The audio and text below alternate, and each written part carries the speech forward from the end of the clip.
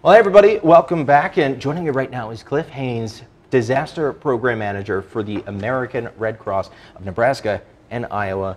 Cliff, you made the drive out here to Waterloo from Cedar Rapids this morning, I believe. So thank you so much for making the drive. And I believe that we are giving away some smoke detectors. You want to tell the people at home about that? Well, thank you so much for having me. Yes, we are this Saturday, April 13th, from 10 a.m. to 2 p.m.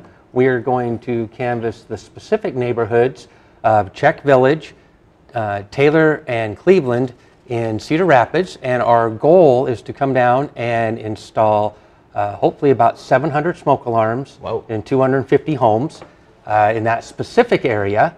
And then, of course, people can call in and schedule an appointment. Just let us know that, yep, you're going to be there, but we're going to go knocking on doors even so, and we're not going to just focus on that area, but we're also going to focus outside that area to the Cedar Rapids metro area. That was my next point that I was going to bring, is something I found interesting is you want to be able to provide these for really anybody who wants them. So if you need a smoke detector, you can just come and get it. Just call the number for the American Red Cross and you guys will come out there. It doesn't have to be in the Cedar Rapids area, right? No, it does not. The Red Cross actually will install smoke alarms all across the nation. We'll arrange, Cedar Rapids, this neighborhood, the metro area. We will do the logistics to come out and visit with you in your home and do the home fire safety education and do that installation.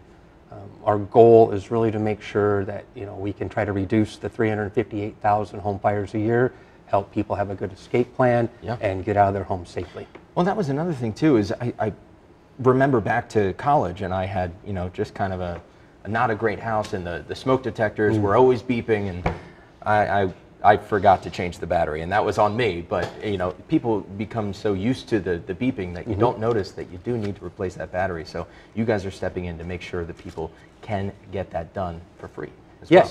Yes, and we actually have 10-year sealed smoke alarms now, so the batteries are good for 10 years. Oh, good. So when it chirps, it's time for a new smoke detector. No more of that annual battery. So the number to call is 833-422-1751. You can see it right there on your screen, right here.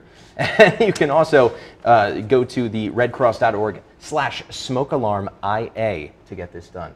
Yes. Thank you so much for joining us. Thank you. And we're excited to get into people's homes and make their homes safer. Absolutely. Folks, we'll be right back.